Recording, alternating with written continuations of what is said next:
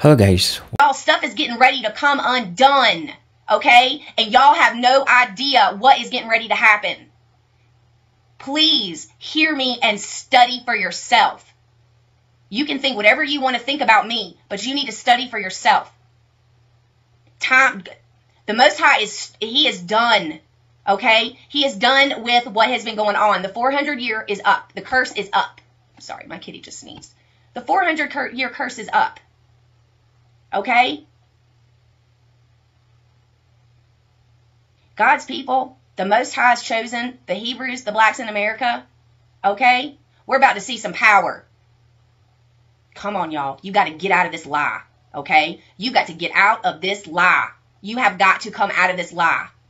This white Jesus that you are worshiping is going to take you to hell. Please wake up. Oh, in the name of Yahushua, wake up. Oh, I feel the Holy Ghost. Oh, hallelujah. Hallelujah. Yahushua is an alpha, strong, black man. He is a Negro. He is a Hebrew. I don't know what word you need to hear to understand who they are. But it is not me. I am not a chosen. You can get mad. It doesn't matter. This is how the Most High has done it. I am a Gentile. And I know my place. But I'm called to tell all of these Gentile whites that I know that you are in the deepest deception that you have ever been in. And you have been in it your whole life. And the awakening is happening now. People are waking up. Oh, Lord, I haven't even finished the scripture. I haven't even read the scripture. Let me stop. Shalom, shalom from Israel. This is Ola, the daughter of Jethro.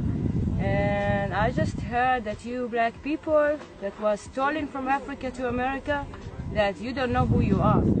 But you are the children of Yahweh, the children of Israel. And I'm telling you, you have to come back to your homeland, here to Zion, to Jerusalem, because us the Gentiles, we do need you. We need you to come and pray, because you are our saviors. You're the one that was chosen by Yahweh to live in this land, not the Jewish people, it's you. You were stolen from Africa, they deceived you, they told you that you are slaves, but you actually the children of Israel. And it's time just to come back. Come for your people, come back for us, come back for the whole Gentiles, because only you gonna save us. So please come back to Zion. You see, the Most High, He is coming back to deliver His children, the children of Israel, the Israelites that's been scattered abroad through the four corners of the earth. He's coming back to deliver us. And so the Gentiles are waking up slowly, realizing they have to get back in their God-given position that was given to them, back in order. And the correct order is in servitude to the Israelites. You see, this was all prophesied that it would happen. And this Gentile understands her role. She understands her place. She understands that in order to come with the children of Israel, she has to come as a servant, as a handmaid, in servitude. The same way that we've been over here for 400 plus, almost 500 years in servitude, as handmaids, as slaves, in captivity, is the same way these heathens is going to have to come with us back to our holy land.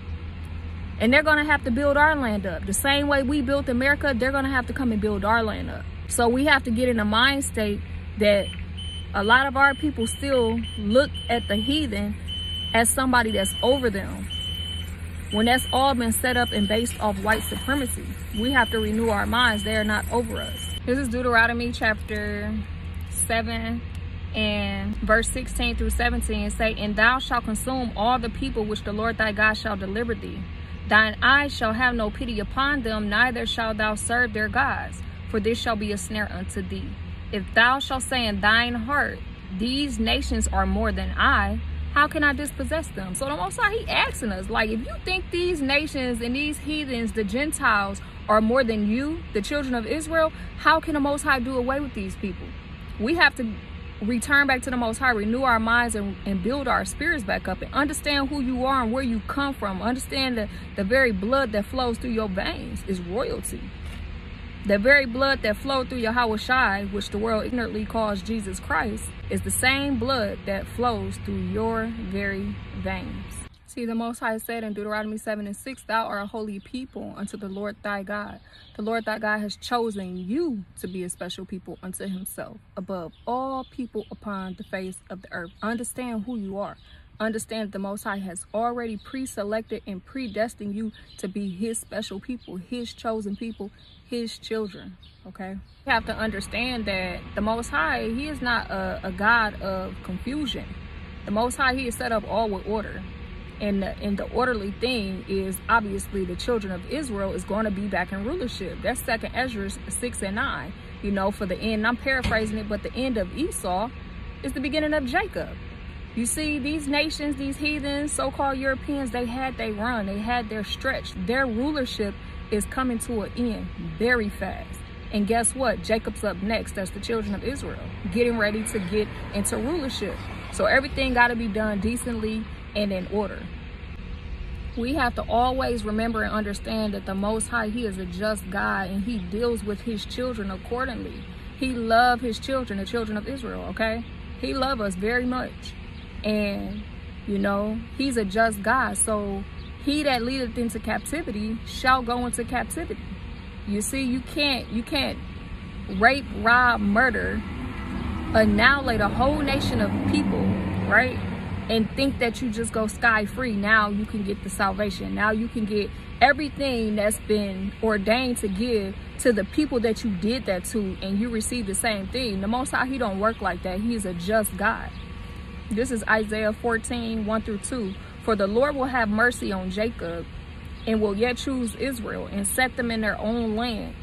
And the strangers shall be joined with them, and they shall cleave to the house of Jacob. And the people shall take them and bring them to their place, and the house of Israel shall possess them in the land of the Lord for servants and handmaids, and they shall take them captives, whose captives they were, and they shall rule over their oppressors. So that's been prophesied that is what's happening. The Gentiles are waking up, blowing a whistle, and they're literally cleaving to the house of Jacob right now. So we have to repent and return back to the Most High and keep his law, statutes, and commandments. This is Romans chapter 13 and verse 11. And that knowing the time, that now is high time to awake out of sleep, for now is our salvation nearer than when we believe, y'all. Our salvation is right around the corner. Wake up out the matrix. Understand, remember who you are, man. The Most High, he's getting ready to come back and deliver us from the hand of our enemies and all those that hate us. Shalom. Welcome back to the channel. I just hope that you're doing fine today. These are presenter Agent Stories, and hi, wherever you are. Now, the prophecy that the Gentiles will cleave the house of Jacob, that's according to Isaiah chapter 14, verse 1-2. These can be metaphorically seen as connected to the racial dynamics between black and white people in America. In the context, black people could be seen representing lineage tied to struggle, oppression, and in search for redemption, while white people as Gentiles are those who may eventually acknowledge the historical wrongs and cleave or seek unity with their black counterparts. And I know this is not for the first time you're seeing such kind of events. We have white people who consider themselves as Gentiles who agree and see to it that it is true and everything that they did to black people is wrong. And, you know, the spiritual connection and the unity the unity of redemption by accepting the atrocities that their ancestors did to black people can be seen. I mean, a person coming out and saying they are sorry, the spiritual nakedness that they are having towards sharing this information. However, I know that not all black people have accepted these apologies. Not all black people have accepted these acknowledgements, because we have people who are still in pain, and they can't just forgive easily. Just like a video that I did yesterday about that Gentile brother who was asking for forgiveness from black person who was doing a public apology in towards this. Now, many African American spiritual and religious traditions see their struggle as linked to the biblical narratives of the Israelites in Egypt, which reflects a broader call for liberation and justice. White Americans, Gentiles, could be viewed as needing to cleave to the truth of these historical struggles and join in fight for the racial justice, acknowledge and repenting from the sins of slavery, segregation, and systematic racism. This will symbolize the unification of both groups under a shared moral and spiritual purposes. We are seeing a big unity. In the past, remember the white churches, the white evangelicals, they couldn't allow black people to just have the same pace of place with them. But today, we are seeing that happening. This shows you that there is a connection. People are really coming and getting the truth. I don't want to say much. I want us to watch this video, and then definitely it makes a lot of sense. So black church and white evangelicals, throughout the history, the black church in America has been the source of strength and resilience, advocating for civil rights and equality. White evangelicals, Christians, on the other hand, have traditionally held significant influence in American society and politics. The prophecy might be interpreted as a call for the two groups to come together, for white Christians to acknowledge their complicity in systemic racism and work towards reconciliation with black communities. There is a reconciliation that when you see these people coming out trying to say out their sorry for what they did in the past, this shows the type of reconciliation that they are having towards black people. And some go to an extent of recognizing that black people are the chosen ones. They are the chosen ones, So in the racial context, the concept of white people cleaving to black people can be interpreted as a movement towards racial reconciliation. This involves white Americans confronting the legacy of racial inequality and joining black people in the fight for justice and equity. It is a metaphor for unity after centuries of division, with white people recognizing the value, history, and contribution of black people. Much like Gentiles recognizing the spiritual heritage of the house of Jacob. Acknowledging historical wrongs as my talking point.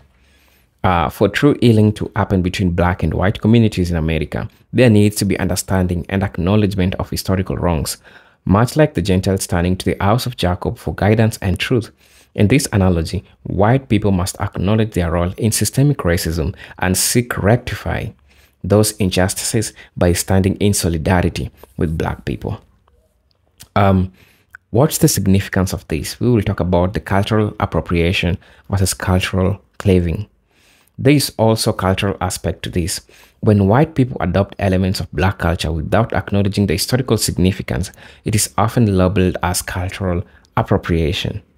However, if it's done with respect, humility, and acknowledgement from the black contribution, it can be seen as a form of cleaving to the house of Jacob, joining in and supporting the preservation and elevation of black culture.